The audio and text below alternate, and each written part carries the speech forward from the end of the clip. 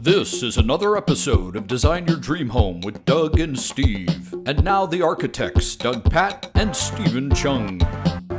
You are listening to the Design Your Dream Home podcast with Doug and Steve. I'm Steve, and that is Doug. Good morning, Doug. Good morning, Stephen. Boy, it's been a long time. Well, you know, the summer, it was hard to get some guests, and I think you and I both took some time off. I went to Nova Scotia, which was awesome because I took my drone up there and flew around and saw some amazing architecture and just a natural environment, and discovered the work of Brian McKay Lyons, who I'm just so impressed with now that I've seen some of it firsthand. So it was a good vacation. Wow, that sounds so great, Stephen. One question: what are you doing to deal with all this rain? What is the deal? Are you getting as much rain there as we are here? We are just starting to get this rain, and I have a problem because today I have tickets for Fenway Park, and I'm afraid that yeah. Oh well, that's the way it goes. Wow, well, good luck with that, man. Well, it's good to see you, Stephen. Good to see you. So today I am thrilled because we tried for a very long time to get Mette Aamodt from Aamodt Plumb, and they are an architecture firm based in Cambridge. I know of them because a former assistant of mine went to go work for them and raved about them. So I wanted to get them on for a long time, and because they're busy, it was hard to kind of schedule that. But now we're in September, and I'm thrilled to have Mette join us today. Good morning, Mette. Good morning. Thanks for having me. Thanks for being here. Hey, so your story is pretty remarkable. I typically will do a background with a bio, where you went to school, and all of these things. But of course, people, when they listen to this podcast, can go to your website and learn all about that. So I think I'd love to hear more about your story. Where did this slow space movement come from? That's what you're known for, I guess. Yeah, I mean, it kind of grew out of necessity because my story really starts in grad school, which was grueling, very difficult, and the stress of it. By the end, I got my 3 weeks after getting my degree, I was diagnosed with multiple sclerosis. And I had been having very painful symptoms for the 2 years prior and kind of didn't know what it was and just sort of suffered through it. And I already felt pretty burned out by the time I finished grad school and knew that I needed to go find a 40-hour-a-week kind of job. I couldn't go and work for a starchitect. At that time, everyone was going to work for OMA, and I just knew what that was going to be, and I just couldn't handle it. So, and then I got the diagnosis, which was just terrifying because I had no idea what that was or what that was going to mean for me. I had gone blind in my right eye during the final preparations for my thesis, I couldn't hold the X-Acto anymore to do the little cuts for my model. So my friends helped me out. Andrew, my partner, helped me out to finish my model and stuff like that. Anyway, so, so we had literally the day we were moving to New York City, packing up the truck, I was at the doctor's office and got this diagnosis. So then we were moving to New York City, and it was New York City's crazy. It takes a ton of energy. Just living there and just working and stuff was very difficult. So, we just, Andrew and I had already been together for a couple of years at that point, and we were trying to figure out how we were going to do this profession that's notorious for difficult working conditions and lots of work for low pay and things like that. And we didn't really want to give up any of our dreams. And so we wanted to be able to do good work, have a good life, and make a good living.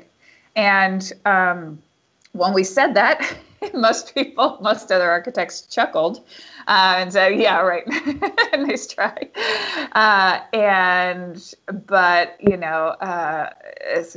But we weren't, we weren't going to give up.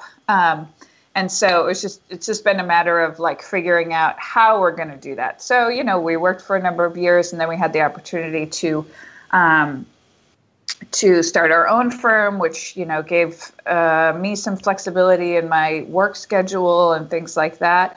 And so, over time, we realized that, we were trying to live this slow life, in kind of the face of kind of at odds with the rat race of our profession, but also just of everybody, of everybody. We have kids, the overscheduling and everyone's so busy. I never see my friends. Everyone's so busy all the time. And we realized that, it wasn't until 2 years ago I'd even heard about the slow food movement and the slow movement in general.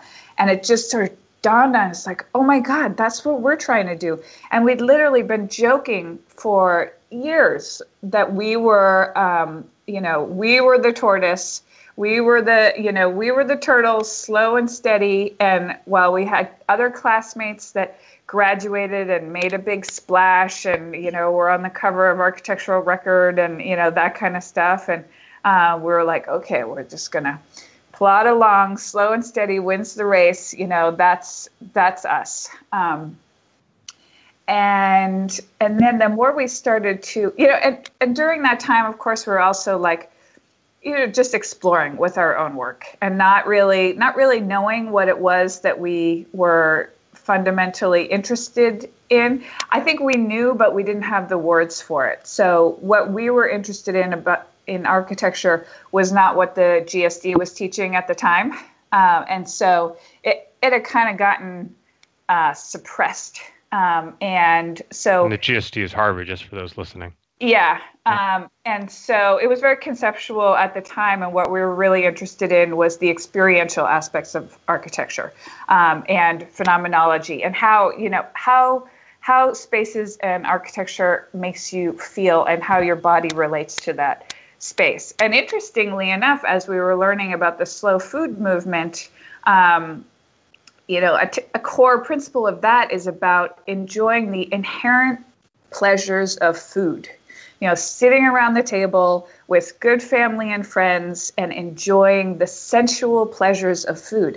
And we said, oh my God, that's what we like about architecture. We like the sensual pleasures of architecture, the experience of it. It's not the concept, it's not the form, it's not the, it's not the sort of crazy, technologically cutting edge.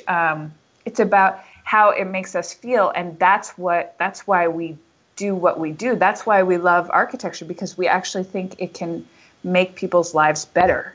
And so, once we started thinking about that, we started to understand the slow food movement and started to learn about that and think about how we could model a movement within architecture and construction that kind of mirrored the slow food movement. And there have been those things in almost every other industry.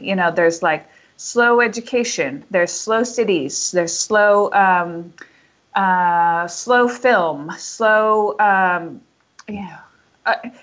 like literally every other thing. There's something, there's some kind of a corollary thing, but not in architecture and not in construction. And that's odd because it has such a big impact on people's lives, and we felt like it was really about time that architecture slowed down a little bit. We were just I think we've just sort of hit the end of the Starchitect period, and that sort of came to an apex, and it's like, and it's just more and more and more like kind of bigger, more grandiose buildings for the sake of building them without really thinking about the impact on the people using them.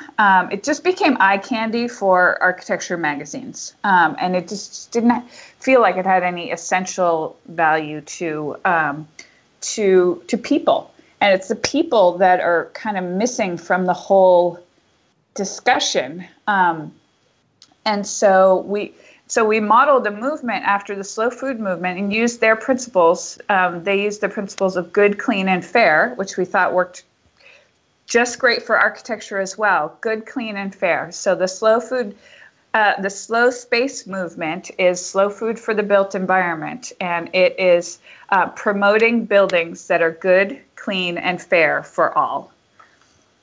Doug, do you want to jump in here? Yeah, sure. I have a bunch of questions, but the last thing you said there, good, clean, and fair. So could you elaborate on those three? Absolutely. Words? Yeah, absolutely.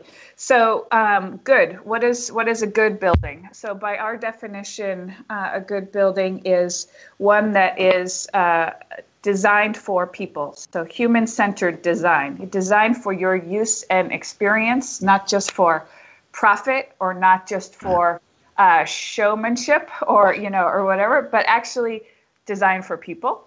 A good building should be beautiful. If a building is not beautiful, nobody will love it. I'm sorry, nobody will love it, and they won't take care of it, and it won't last. And this is one of those things that people stopped talking about beauty in architecture at some point, and that is to be one of the fundamental principles of architecture. It should be beautiful. It should delight, and when it does, it not only enhances the life of the users, it enhances the lives of all the people who see it and are, come into contact with it. And the last one is that it should last 100 years. I think that if it lasts 100 years, I live in a house that's 100 years old. Once it makes it to 100 years, it's sort of crossed a threshold. It can go another 200, and people are going to take care of it. It's got the bones that it can keep going from there. But so many buildings now, especially in residential. Okay, so I was talking a little bit before about sort of institutional, big commercial buildings, but in residential architecture, so many new homes, McMansions, for example, they're going to last 30, 40 years tops, and then it's to the landfill, and it's the wrecking ball, and there's really nothing to salvage. So buildings need to be designed to last 100 years. So that's good. All right, what's clean? Clean is non-toxic for people and the planet. It is non-polluting. It's healthy natural materials. Non-polluting in their production and their use. So this is kind of it's our own take on the sort of green movement, but less about energy efficiency and just about materials and what is healthy. And since the 1950s, the chemical industrial complex has pretty much taken over the building industry, and everything, practically everything that buildings are typically built of are some sort of plastic polymer. Right. And, vinyl, PVC pipes, this is one of the most toxic things on the planet. When PVC is produced, it releases dioxins into the atmosphere. So when PVC is produced, it releases dioxins into the atmosphere.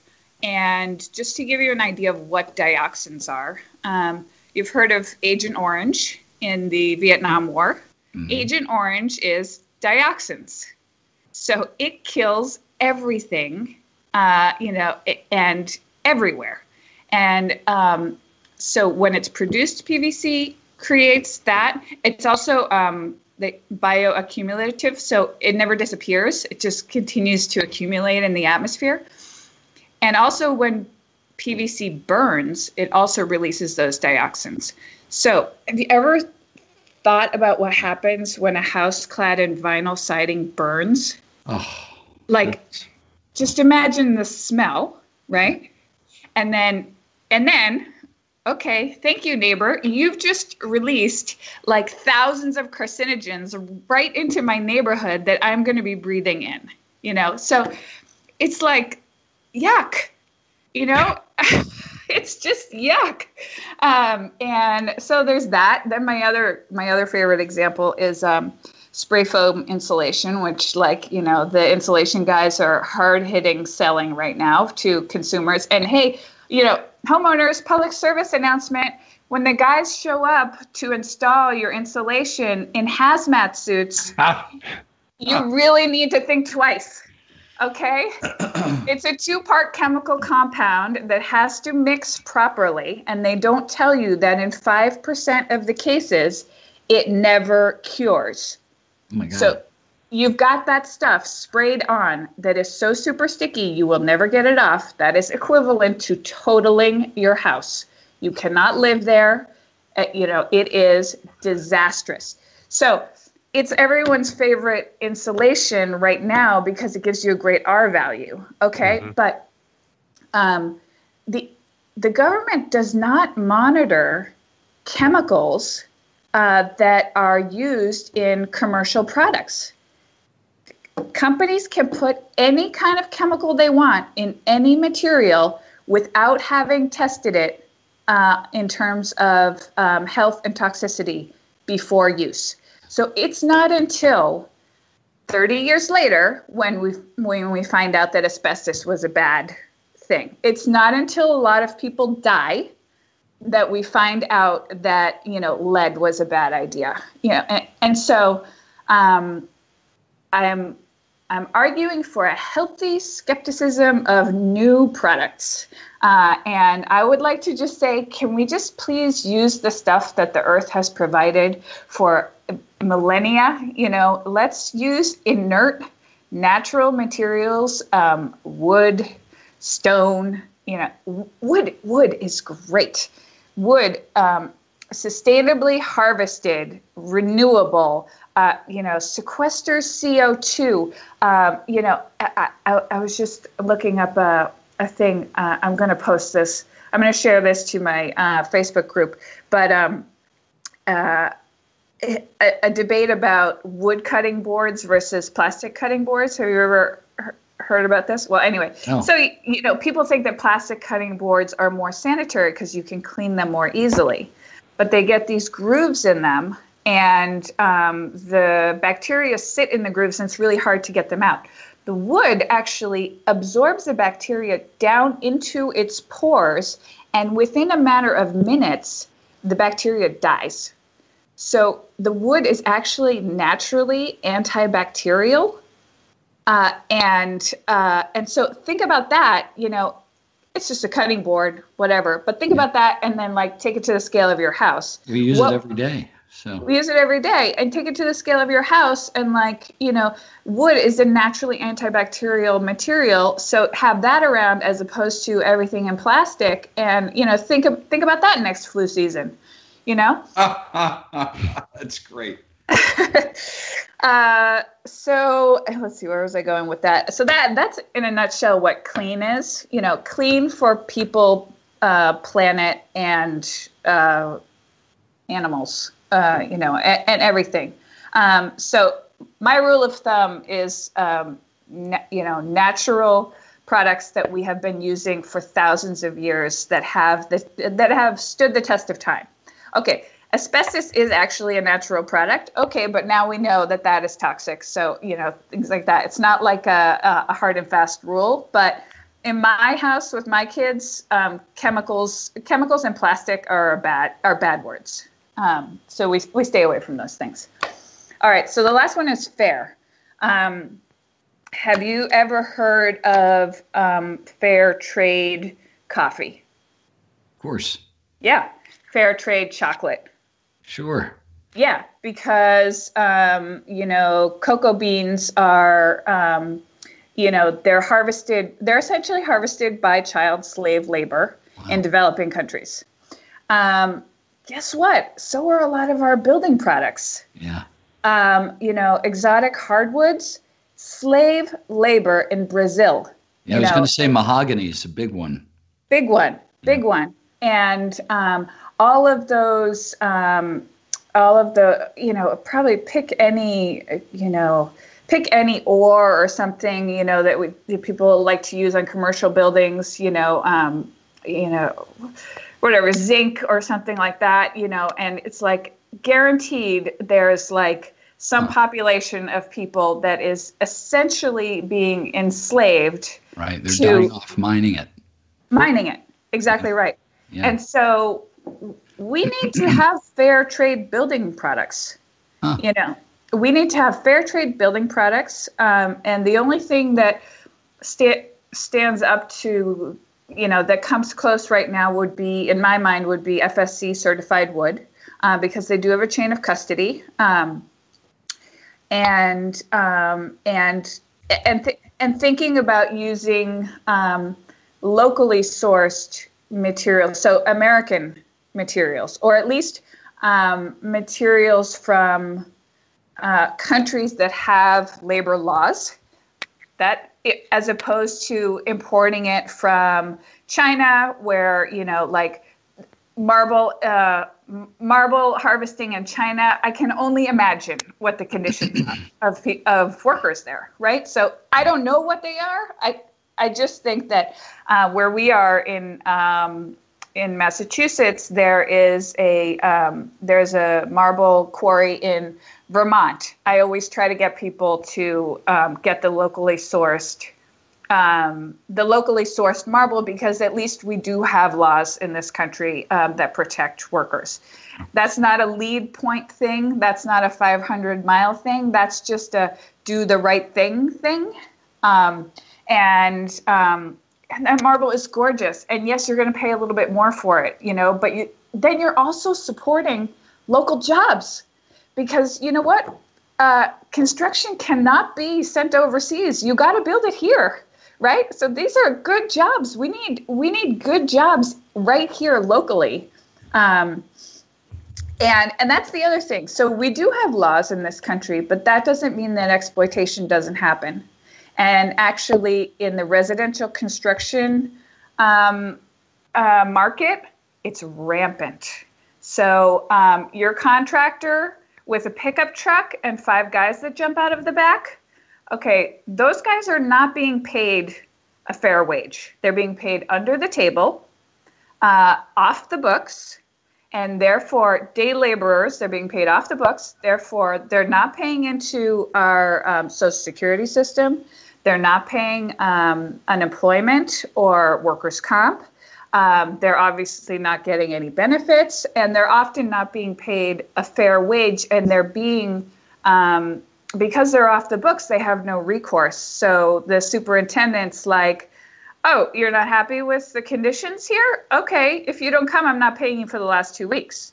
And they have no recourse. This is regardless of whether or not they're documented or undocumented. These could be American citizens or not. It's but the exploitation in residential construction is so common that I participated in it myself without even realizing it. When I hired a cheap contractor, because that's all I could afford, and they show up, and the truck opens up in the back and 10 guys spill out, I'm like, oh, it never occurred to me that the job boss was exploiting his own countrymen, and that, like, what kind of conditions did they live in? Were they being paid fairly? So this is modern day slavery. And the UK has recently passed a bill to fight against modern day slavery. And the construction industry ranks one of the highest in terms of its susceptibility to modern day slavery. In the news, there have been some things written about this happening, where there's a lot of migrant labor to the Middle East to build a lot of these really big buildings. Zaha Hadid was in the news about because her FIFA World Cup stadium was, people were dying left and right. These are people that come from other countries. They get sponsors that bring them over. They sequester their passports, so they have no chance to leave. They're housed in workers' camps. They're literally like concentration camps in the middle of the desert, like 8 guys to a room, and then they're working 20 hours a day in the middle of Qatar under the 120 degree heat, right? And like horrific conditions. So some of that has gotten some play.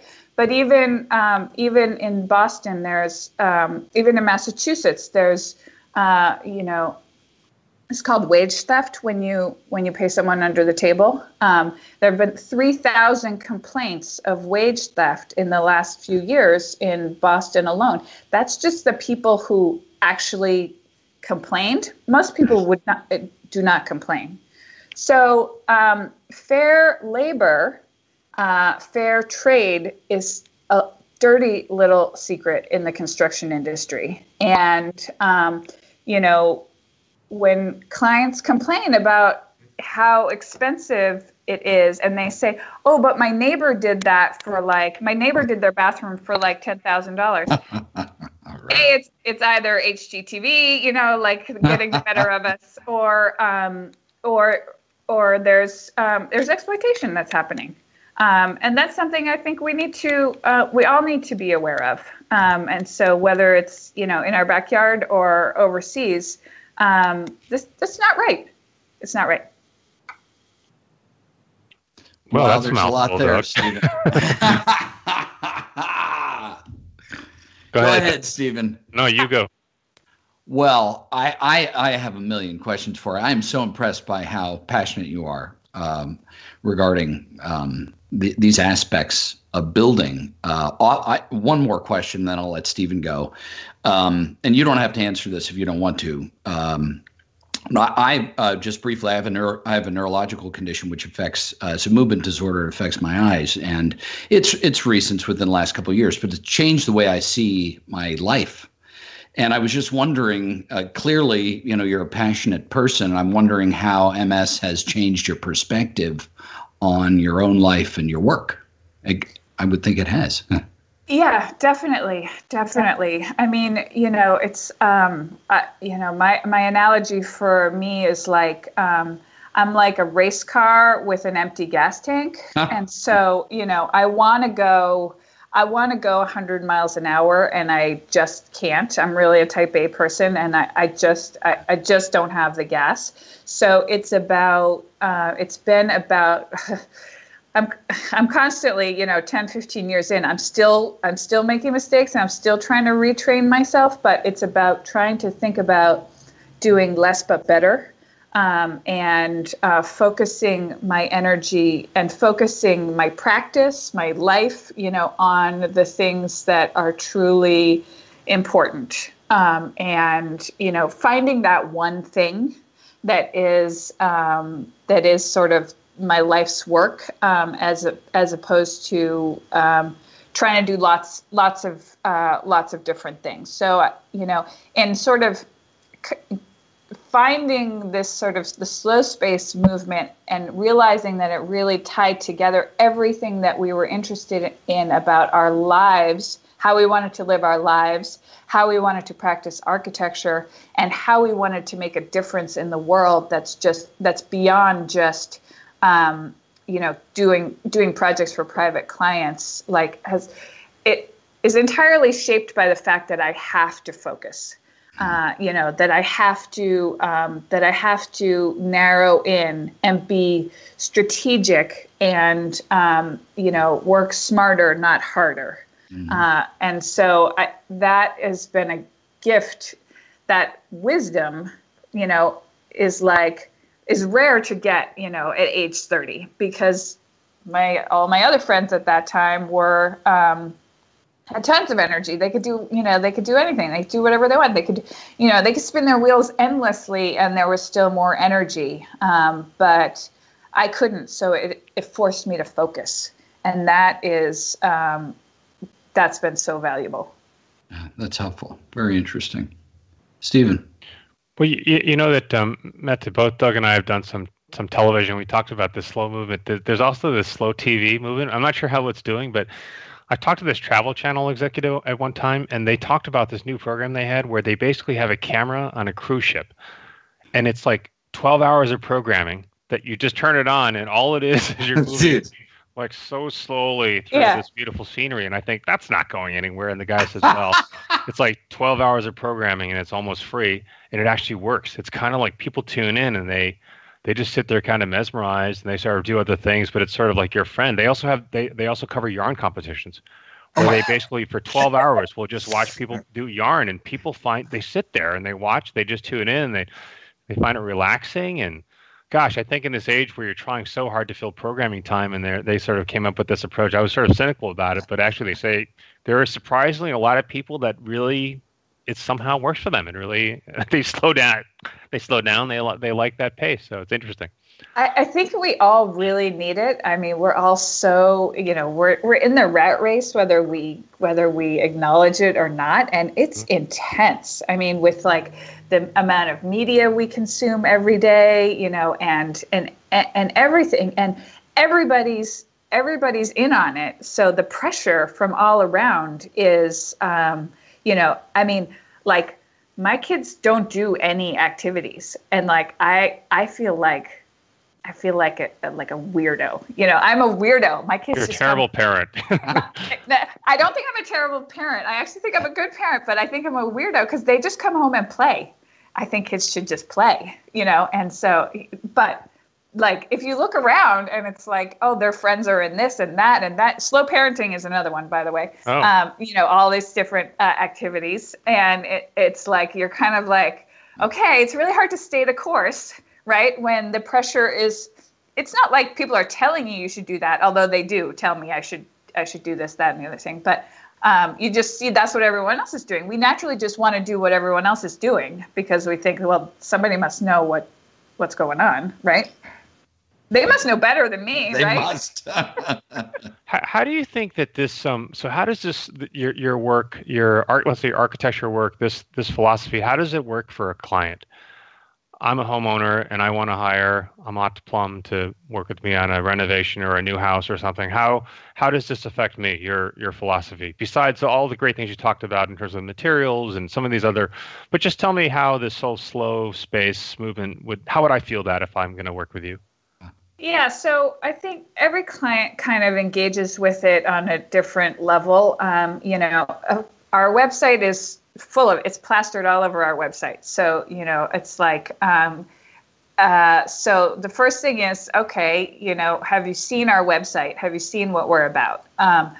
And so some people come to us exactly for that, like that slow space mentality. That's exactly what we want, so on and so forth. Other people are like, yeah, that sounds good, whatever. And so in terms of the good, the human-centered design, the beautiful, the enduring quality. I mean, that's just what we're going to do. We're just not going to. That's just our design philosophy. We're going to do good design, and I think our portfolio shows that. And we're just there are different degrees. There are different budgets and things like that, but we're still going to look for the beautiful, long-lasting, human-centered solution.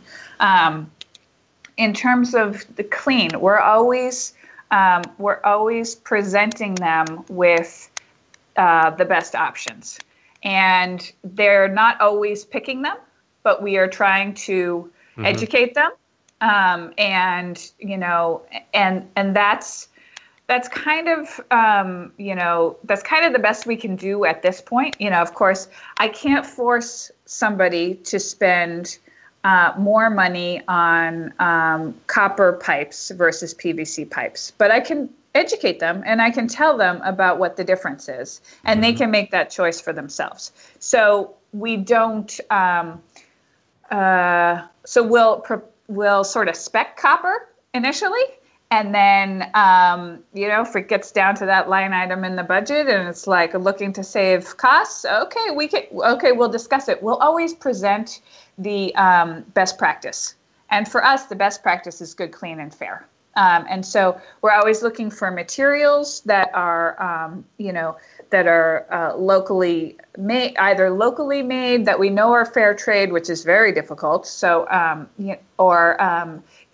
things like that. We're building our library of materials that are slow materials to use, and we'll always present those and talk about their benefits. And the client may or may not choose it. And then, I'm not here to, shove anything down anyone's throat. It's their house and it's their money, and so they make the choice. But at least we're there and we're making the argument. And they came to you, right? So I mean, they read your story. They know what you're about, but it's not like you're forcing it on them. It's more like same with the contractor. So you bid the job out, and maybe there's one that has all of these things that you're looking for, but he's twice as expensive, and there's one that maybe is a little not sketchy, but somehow is not doing everything maybe the way you like, and ultimately it's their choice, but you can sort of educate them. That's kind of the philosophy. Yeah, and we're also starting to do our own building. So we're transitioning into a design build firm, and that's another way that we can control the labor and we can control the sourcing of materials much better. And so then we can set our own rules, like we don't hire day laborers. And we make sure everyone is vetted. We make sure that the workers' comp policies are, up to date. I mean, these are things you're supposed to do by law, but so often doesn't get done. And so we can start to control that. And so we hire reputable subcontractors and we vet them and we make sure that, they're doing everything by the book and we're doing everything by the book. Quick question. So I was going through the website, and I do see that you guys are getting involved in design build work. And you talked a lot about this experiential aspect of architecture and how important that is to you guys. Do you find that being involved in design and build will help you guys with the experiential parts of the architecture and design? Yes, absolutely, because it's not just about designing something on paper. It's about how it comes out, the execution, and whether or not that has the effect that we want it to have. Right. And so even when we were just doing the architecture, we were always extremely involved throughout construction. And so, you need to, it's about, 10% inspiration, 90% perspiration. Right. So you need to follow it through the whole way to make sure that your lofty goals for the experience of the space actually manifest. And so you need to be right there the whole time, whether you're acting as the architect or the builder, or some combination of the two. But you got to be right there all the way through. So the Hamptons Beach House, that filigree on those metal panels. Yeah. I mean, those photographs are amazing. Is it as incredible to experience that space? It looks unbelievable. Unbelievable, and changing throughout the day, right? Oh, wow. And so, right. So because the sun's moving, and so like every time throughout the day, it's it's a different experience, and then it also has the benefit of there are neighbors like not 15 feet away, but you don't experience. They're there to screen out the neighbors. Okay. Because they're like these long, skinny lots, and they're all kind of sliced up. Yeah. And but when you're there, you're alone. I mean, there's nothing. You have that foregrounded thing, and then you have this light play on top of it that is just like insane, otherworldly. Yeah. Were those CNC'd, and who designed them? We worked with an illustrator and graphic designer to do that. So it's a custom pattern, and they were water jet cut aluminum. Okay. And we designed the openings so that they met the hurricane standards. Sure. So that no opening is bigger than a 2x4 projectile, right? Yeah. So it also acts as hurricane screening. Oh, that's so cool. Yeah. Wow, I'm so glad you hired an artist to do those. That's fun. Yeah. And so for our listeners, where can they go to see this project and learn more about your firm? On our website, the projects page, they can go to Hamptons Beach House. And your website is? www.hamptonsbeachhouse.com. AamodtPlumb.com, which I will spell AAMODTPLUMB. Awesome. So that's fantastic. And I know you're active on Twitter. And what other social media do you use if people want to follow you and learn more about what you do? Instagram, Facebook, and LinkedIn. That's enough, right? I think so, yeah. Definitely. Hey, so this is awesome because, in the past, what we've done is that we've asked our architects, our guests, not always architects, designers, to talk about 3 things that maybe a homeowner could sort of take away. But of course, you've done a lot more than that already. So that's fantastic without even being asked. So I appreciate that. Hey, Doug, is there any last questions? I don't want to keep Mette any longer. I know she's got to practice, and she has only so much time. Absolutely, it's been really wasted on us. Yeah, Mette, it's been great to meet you, and it's been a wonderful conversation. I wish you guys all the best. Oh, yeah, thank you so much. Yeah, fascinating and exciting to see. Well, it's such an interesting story to hear how your life is translated into your architectural vision and how you're executing that now, and it's all very inspiring. I mean, we're like you. We have kids. We're trying to figure out what to do. There's everything going on. It's very hard, isn't it? Yeah, it's really hard. God, it's so hard to be a grown-up.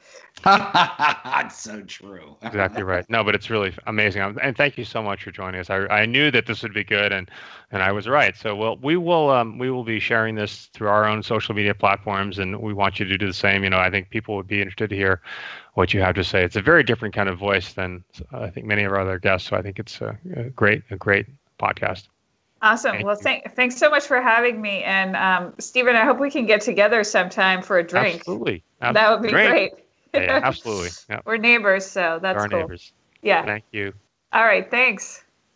So you've been listening to Design Your Dream Home with Doug and Steve. Remember to shoot us an email with any questions. We love to hear from you guys. So thanks for joining us, and we look forward to the next time.